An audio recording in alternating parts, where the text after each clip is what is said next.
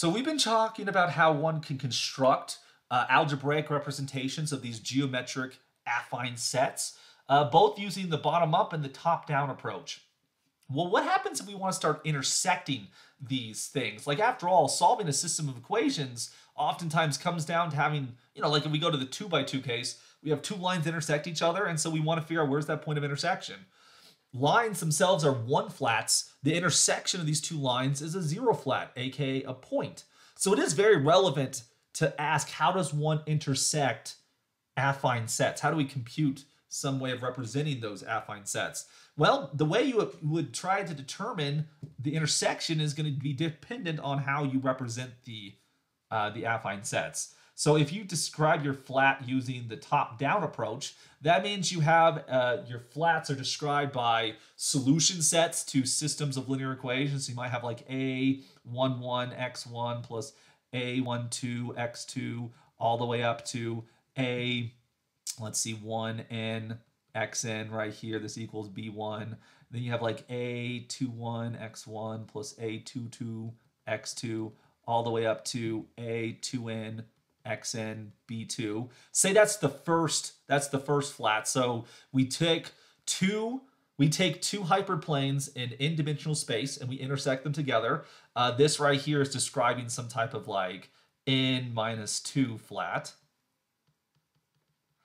And suppose we have like another one. What if we have something like, we'll have three equations in this next one. So we'll have like A31 x1 plus A32 x2 all the way up to A3n xn b3. And you see how this is going to work. We're going to get A41 x1. We're going to get some A51 x1. Continue on.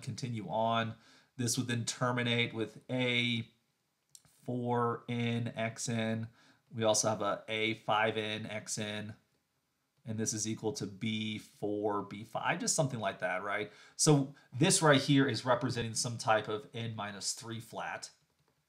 So something that looks like f into the 3. So if we have the intersection of these things, so the first solution set, it's going to be the intersection of two hyperplanes. The second one is the intersection of three hyperplanes. If we want to intersect these two flats together, well, guess what? The top-down approach was designed for intersections. By construction, we build flats by intersecting hyperplanes. So if we have an intersection of two hyperplanes and an intersection of three hyperplanes, if we want to find the intersection of these two flats, well, guess what? We just put all of the equations together, and the solution will then be the intersection of all five hyperplanes together.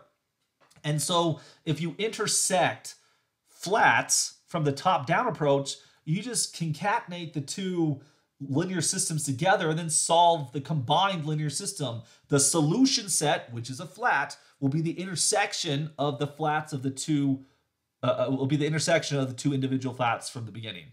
So solving intersection problems with the top-down approach is fairly straightforward. The bottom-up approach takes a little bit more effort, still doable, right? But when we're computing the intersection with the bottom-up approach, right, we have to be a bit more careful. So we might have something like the following: x is equal to like some x naught. We're gonna have some numbers like, say, s v1 plus t v2, maybe like some r v3, like so. And then we have another flat, which might be something like x is equal to some other vector x1 plus like a u1 plus b u2. We'll just leave it something like that, right? In which case, in this situation, if our vector, we want to figure out what vectors belong to both of them, we can basically have that, vector x here is just a variable after all. We're trying to figure out what that is. We can plug these things together and get something like, well, x naught plus SV1 plus TV2 plus RV3 is equal to x1 plus AU1 plus BU2. So we have this vector equation, which we can translate that into parametric equations if we want to. It's essentially a linear system in itself. We solve that linear system, and then we can use that to find the intersection of these two flats given by the bottom-up approach. The thing I have to caution you about, though, is that we very commonly use symbols like S and T to describe free variables when we talk about the solution set of a system of equations. We have to be careful that when we describe the free variables in one, so because these are parameters, right? We want to make sure the parameters in one flat don't coincide with parameters of a different flat. So when I talk about the second flat, I made sure not to reuse the symbol S and T. I actually use a new symbol A and B right here. Because if you use the same symbol twice, S and T, you might actually get the false impression that the parameters actually have to be equal to each other. And so this is the thing, is the bottom-up approach, we are representing functions by a parameterization, but that parameterization isn't exactly unique because the spanners are not unique. If I had a vector u, I could actually replace it with u1 minus u2, right? That wouldn't change that would change the equation, but it wouldn't change the flat. The spanners are not themselves unique, but it will change like which coefficient you use. The parameters are dependent on the spanner, but the flat is independent of the spanners. And so we don't want to think that the only way that the thing intersects is when the parameters are equal. No. We don't need equality on parameters, but we do want the x's to be equal to each other. So this one's a little bit more involved, so let me show you an example of this. In this lecture, we have now seen two planes that we constructed in R4. So, and we've saw these in previous videos, so take a look at the links to the videos you see right now if you want to see the derivations of those. So one of the planes looked like the following. Let me see if I can describe it to us right here. The first plane said that x1 equals 26 plus s. Don't even look at this part right now. So the first one said that x1 equals 26 plus s. x2 looks like 3 minus 3s. x3 is equal to 13 minus 2s plus t. And then x4 was equal to negative 18 minus s. So those are the four parametric equations that we got for the first plane. This is in fact a plane because there are two free variables, two parameters in this description. S and t are free parameters. They could be whatever we want. That was the first plane. Okay, erasing. Don't mind me erasing. All right, now the next one is like, ignore this part right here. We had, in a previous example, we described a plane in the following way. x1 equals negative 17 plus 4a plus 2b. x2 is equal to 6 minus 3a. You have that x3 is equal to 29 minus 4a minus 4b. And then x4 is equal to negative 2a minus 2b. Now, in the previous video, when we did this example, I used the parameters s and t. You'll now see that I've deliberately changed the parameters to be a and b so that there's no confusion with that this symbol A is independent of this symbol here as well. S and A do not have to be the same thing. But the first equation, this gives me two different ways of representing the coordinate x1. This one right here gives me two different ways of representing the coordinate x2. This is x3, this is x4 right here. So for each of the coordinates, x1, x2, x3, x4, x5, x6, however many there are, you set the two different parameterizations equal to each other. This parameterization of x1 is equated to this parameterization of x1. Make sure you use different parameter symbols on the two different sides of the equations. We take one parameterization for x2 and set it equal to the other parameterization of x2. Make sure you use different symbols for the parameters on the two sides, and then you do that for each of those. Now, this is a system of equations. There are four equations, and we have four variables. We have s, t, a, and b. And so we could actually have some hope that we could solve this for a unique solution. So notice what happens if we move everything to the left-hand side, and maybe times by -1 if you want to. But if we move everything to the left-hand side, you're going to get a 4a plus 2b. Think about moving actually this way. If you move the s to the other side, you're going to get a negative s. And then you add 17 to the other side, you get 26 plus 17, which is 43. You get this equation right here. Doing similar things for the other equations, you can move things around. You get a negative 3a plus 3s equals negative 3. You're going to get negative 4a minus 4b plus 2s minus t is equal to negative 42. And then lastly, negative 2a minus b plus s is equal to negative 18. It's not too difficult to do so. Now, if you then put this through our typical row reduction process, we compute the RREF associated to this linear system. I'm going to skip over the details if that's okay.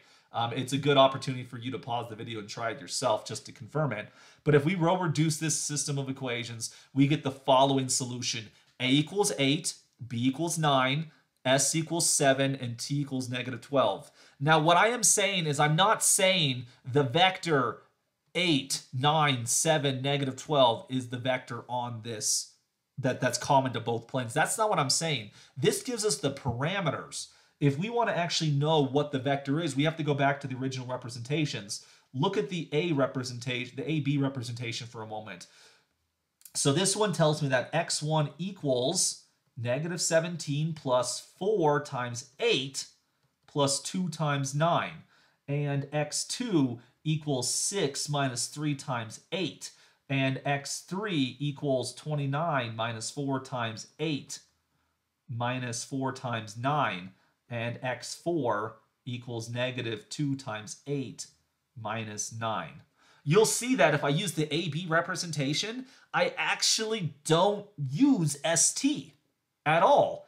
And when we compute these things, this will take a little bit of arithmetic to do here, but like 4 times 8 is 32, 2 times 9 is 18, minus 17, we should end up with 33 when we're done. If we do this for the next one, you get a -18.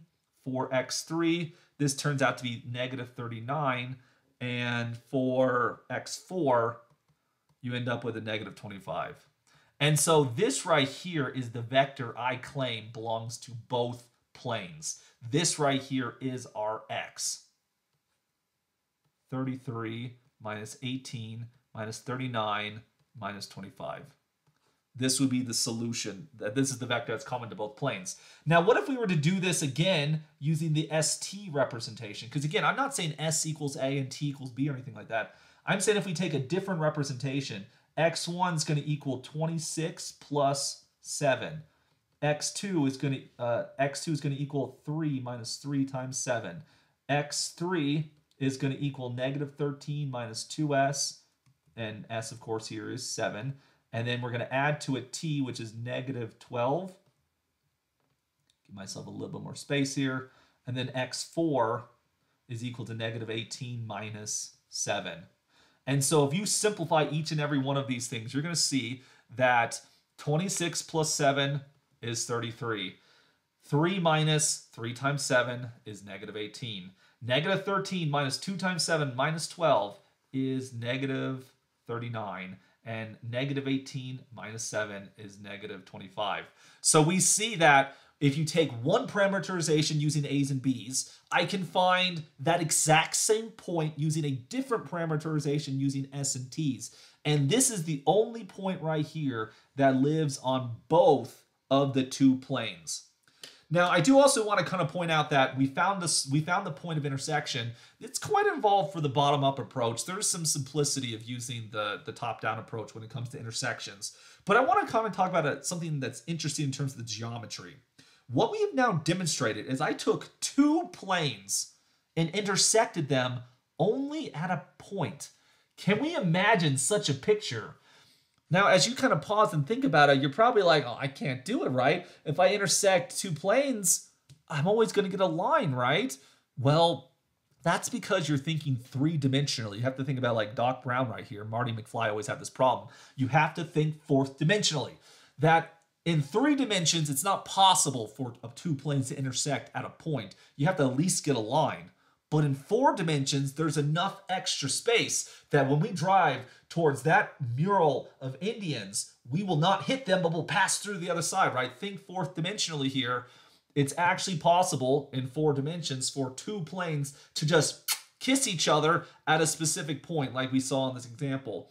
Interesting things happen when we look at geometries that transcend our usual 3-dimensional thinking, and it can be hard to visualize it in our minds, but mathematics gives us a way, and I should say algebra gives us a way to actually think about higher dimensional geometric things, because the algebra will remain the same as we go to the 4th dimension, the 5th dimension, the 6th dimension, the 7th dimension. It doesn't really matter. As we start thinking higher dimensionally, the algebra still works, the analogs still work, and we can use those to try to understand how one could actually think fourth dimensionally.